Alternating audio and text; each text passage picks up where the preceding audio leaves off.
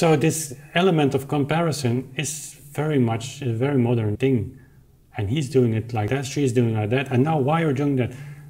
And we don't realize always that we are listening with our brains and not with our heart, giving chances to feel new kinds of emotions. This video will be the first part in which we talk on the famous G minor Sonata of Haydn, the first part of that, and we'll be talking mainly on two aspects, that's notation and effect. That's coming up right after this.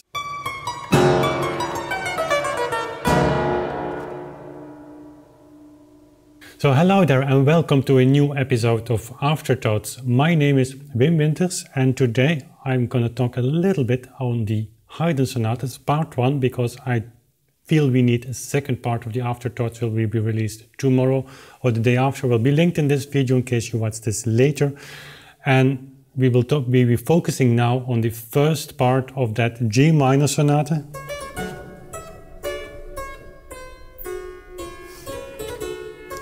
And as with Haydn and all music, I'm fond of notation and effect. It's combined, it's stitched together, so to say.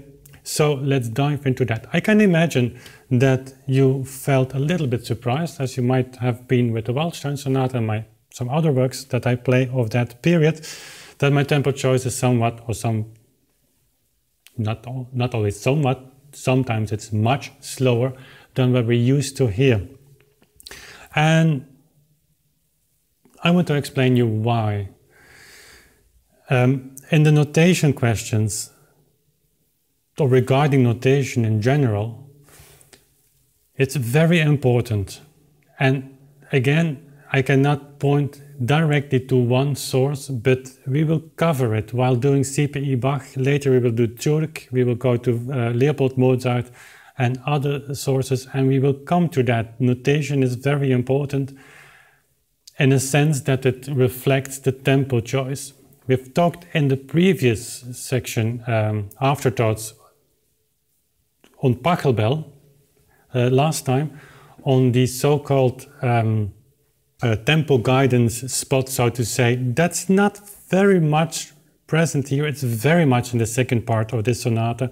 So if you want to know more on that, just wait for that video to be released or click on the description or the link. But here, the notation is, to me, it's 4/4, normal C bar, not with the structure, so normal 4/4 tempo ordinario structure. w.a.Mozart writes about that and others as well. So a normal 4/4 bar means that you have 4 beats in a bar. Yeah, that sounds very obvious, but 4 quarter notes needs to be felt as 4 quarter notes.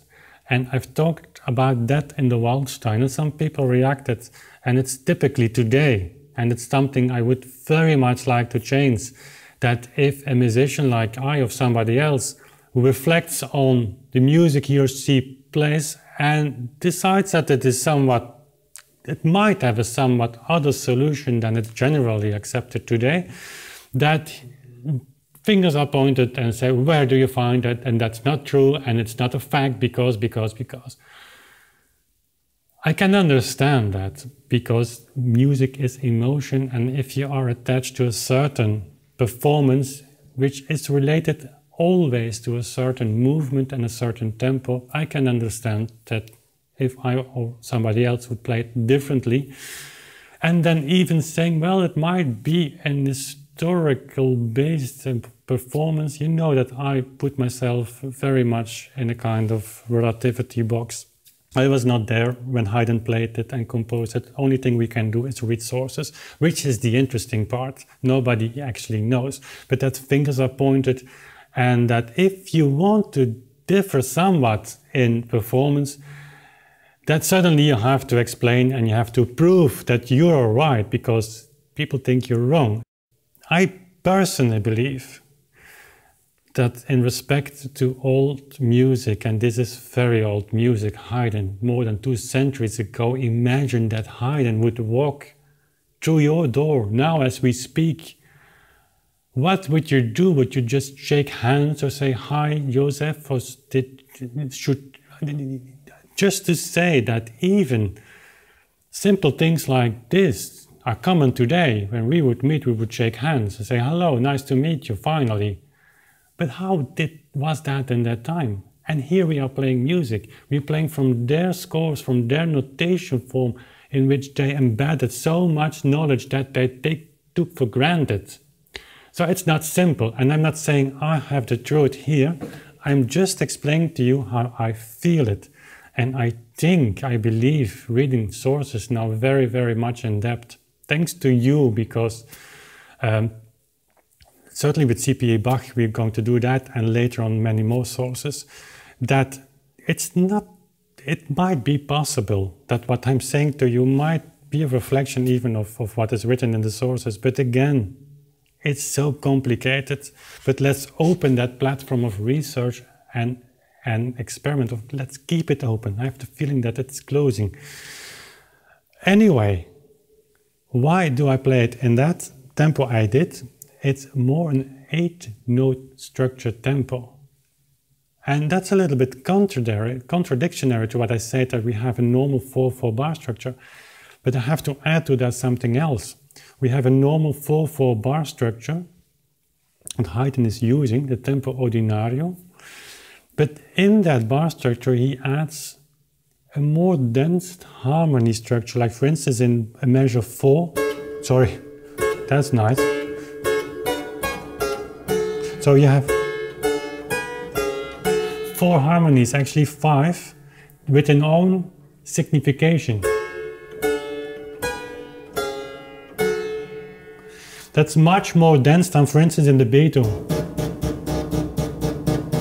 So there we have yam pam pam pam param pam pam. We go over the quarter note because nothing's happening really. It's within the quarter note, it's nothing happening. But here you have several places like this, where you have a very dense harmony, also in monodic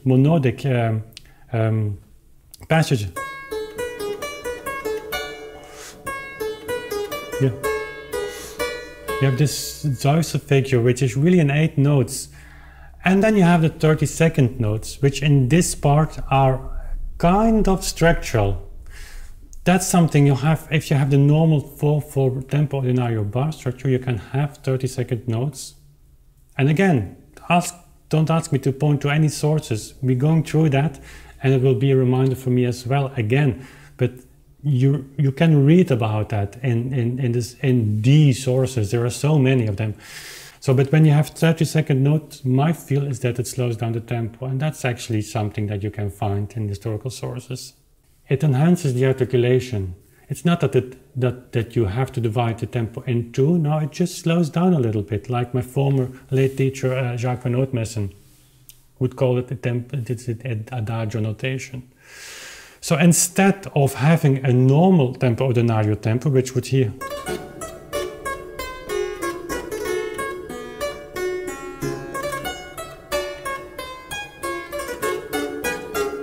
so it's not that I don't want to practice. I even heard a remark on the Waldstein, but that's anyway, of course, if you play faster, you have to practice more.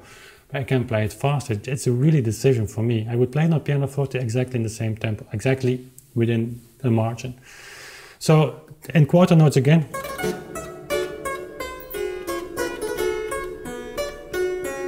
Eighth note.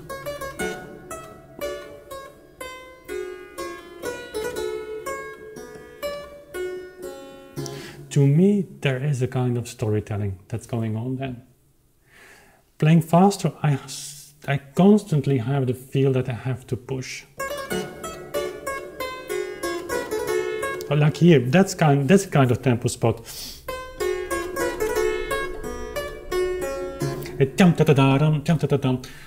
If I, as a player, have difficulties of putting that information that comes out the instrument in my head and understanding that you as a listener will never understand it, really.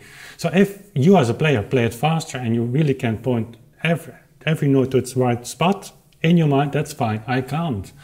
Because here is happening so much. And then second point, that's what we're talking about today, it's the affect. The effect of this piece is very, very deep. It's kind of I don't know in English, it's a feel of sorrow, a feel of, if that's correct, it's pain, it's doubt, it's really deep negative, not negative, but painful emotion, reflective emotion. It's not joyful, it's the opposite of that. And if you play it in that tempo, you really have this G minor effect as I feel it. This is hurting then.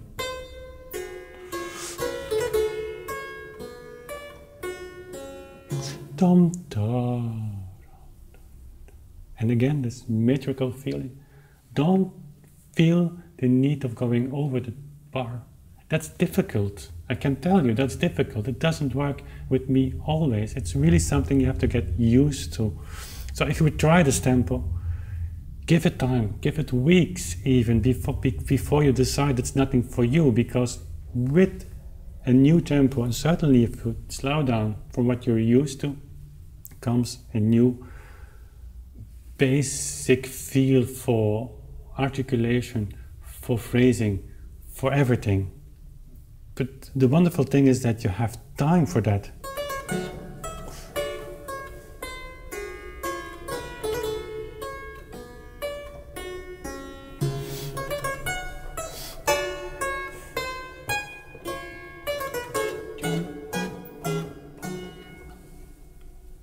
And then you can wait a little bit more, because so much information has been thrown at your ears that should go through your heart to your brain, not from your brain to your heart. It should go the other way around. You should not have to reflect as an audience. It should be clear.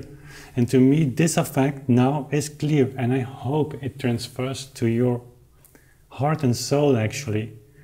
And that's of course the pity of our time, in the sense, and it's a great thing of our time. We have so much information. There are so many recordings we can, with one or two mouse clicks of our computers, or even easier, one or two touches on our phones, we have them. So this element of comparison is very much a very modern day thing. And he's doing it like that, she's doing it like that, and now why are you doing that? And we don't realize always that we are listening with our brains and not with our heart, giving chances to new feel and new kinds of emotions.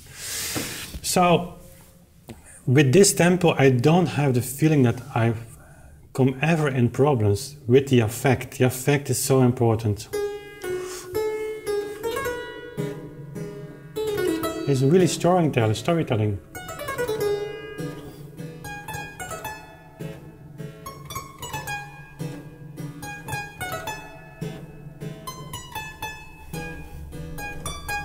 And don't think from, you have to feel the rush. No, I just tuned the A. It's so peace-giving if you...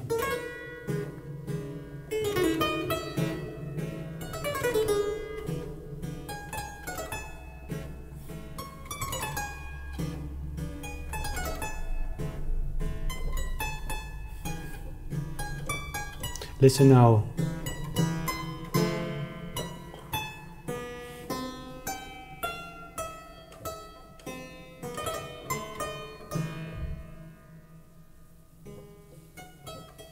You can take that time because it's given to you. It's written actually like that. And listen to this trill. You need time for that. That's actually a kind of tempo guidance spot, and really search for me a better name. And then it hurts so much. And then the relief of that release is so much bigger then.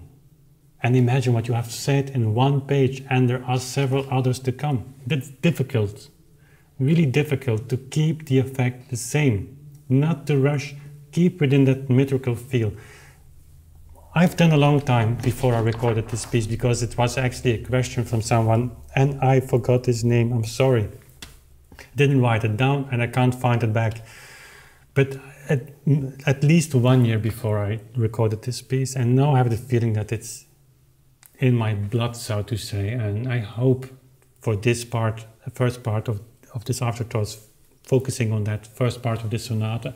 There you can understand a little bit the reasons why I chose for that tempo, and go ahead, experiment with that. I can tell you, once you feel that metrical feel, and we should meet once to demonstrate you that more in depth than I can do in this afterthoughts. But once you felt that, there's no way of return, because it's so rewarding, it's so freeing your emotion, your soul actually, and it feels so naturally connected to that music. So again, thank you for watching. Because it will be a second part of this afterthoughts on this famous G minor sonata of Haydn. Thank you for watching, thank you for subscribing, and we see each other very soon again. Bye.